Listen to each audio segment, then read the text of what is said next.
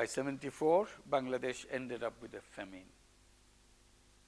Already it was a devastated economy because of the war. Almost everything was destroyed, damaged, and led to famine, not of a small measure. Hundreds of thousands of people were dying of hunger. So here someone, a young teacher teaching economics, full of enthusiasm, believing in all those elegant theories of economics. It can have all the solutions, how great those theories are. And gradually, those voices get muted.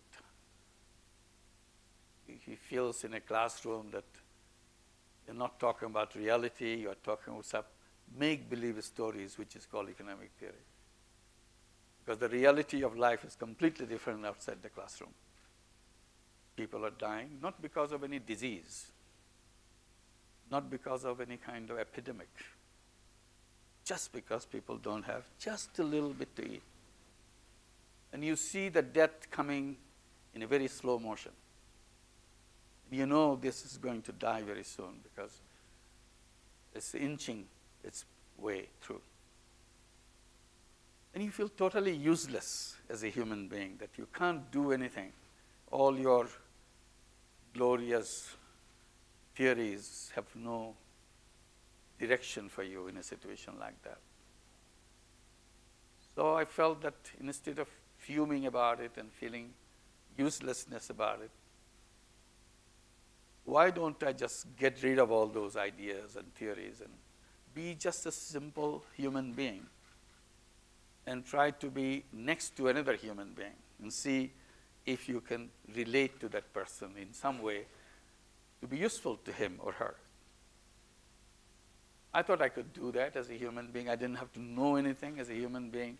Probably responses will come naturally from me. So I started doing that every day. I'll go around in the village, which is just next door to the university, and see what can I do for today. So I did a lot of tiny little things individually, person to person kind of things, still feeling a little bit at ease with myself that I'm not totally useless after all. I can be of some use to somebody. Then something started emerging as I go around in the village. I learned a lot because I never learned about people and poverty. In the book is one thing, but to see that face, see that life daily way, it's a completely different experience.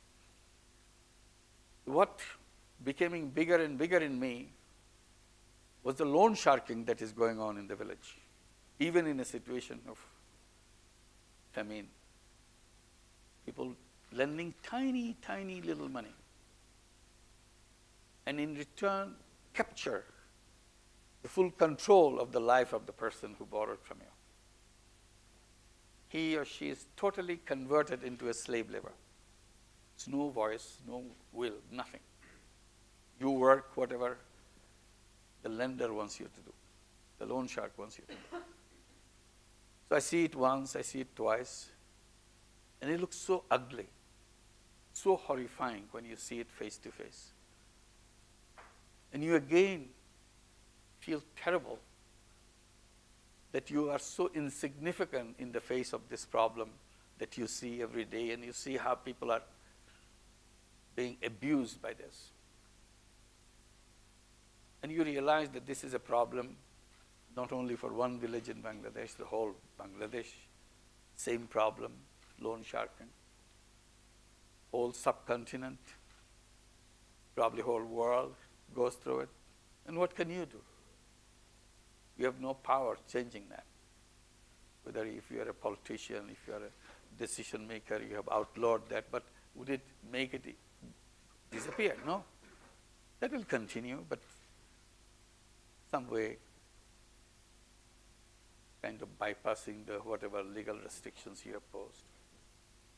So you don't see escape route from that. Suddenly it came to my mind, I can solve it. Maybe not for the whole world, but I can solve it for the people that I see in this village. It's very simple. I get very agitated, I get very excited. I can solve it, and it's a very simple thing to do. all I have to do, lend money myself. If I lend the money, then they don't have to go to the loan shark. The problem is solved. Why do you feel terrible inside of you? I can't do anything. I can do something. I went right ahead. I thought that's the right thing to do. So I took money out of my pocket and started giving this to people. The first loan, as Ashmina was mentioning, was a total amount of $27, given to 42 people. So you can imagine what kind of money we're talking about. It's such a shocking experience to see even that tiny money is so rare and so scarce. And what is easy, I can give it to them. And I see the excitement in people after they got it. They didn't expect such a thing to happen. They thought it's a kind of miracle. As I go around in the village like I did every day, every other day, now I see people look at me in a very strange way. They're looking at me changed. They look at me as if I've done something miraculous. It's not normal for a human being. I started kind of kidding with myself, thinking, if you can become an angel by $27, why don't I do another $27? Probably I'll be super angel. And it's such a small money, I could afford it. So I went ahead, more people coming, I'm lending money. And it became very popular activity. So I tried to structure it a little bit so that people understand what's going on.